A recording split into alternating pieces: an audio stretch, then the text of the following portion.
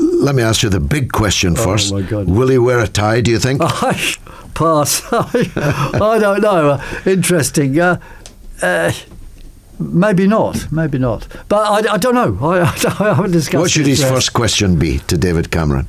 Well, I think he should decide his first question. But a question I would have for David Cameron would be, do you think it's right that the British economy should be regarded as succeeding when the rich are getting richer and the poor are getting poorer? If austerity is increasing the rich-poor gap and making the top 1% even richer, then this isn't a way forward and it's unsustainable. It can't go on forever. So what are you going to do about it, Mr. Cameron? Now, you're a forecaster. What's your forecast for the result of the Labour leadership election, Mr. Corbyn? Jeremy will win by a wide margin, say at least 30% ahead of his nearest rival. That's my prediction. That's my forecast. He'll get at least 60.